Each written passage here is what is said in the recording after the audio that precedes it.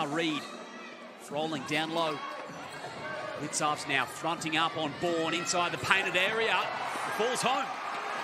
Great play and great idea to go to Blicavs early. Skip back over to Blicavs, 9 seconds, driving out Willoughby. Really ran out of space on the baseline. Now the three goes up and in from Gerard Reid.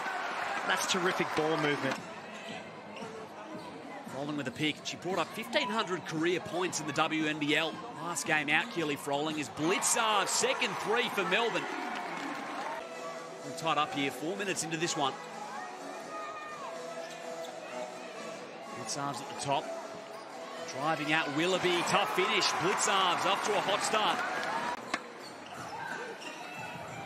Blicavs. Lost Borlée, she'll pull up from the elbow and drain it. And it's a great idea to try and push it back the other way.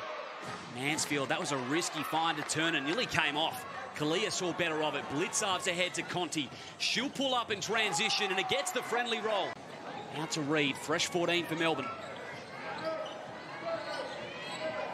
Blicavs inside the painted area and gets her shot up and in.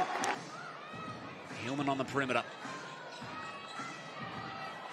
Now Blicavs, 5 seconds.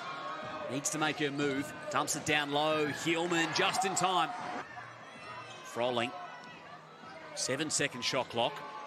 Off the inbounds, they found Blicavs. Great set from Melbourne and she can finish it off.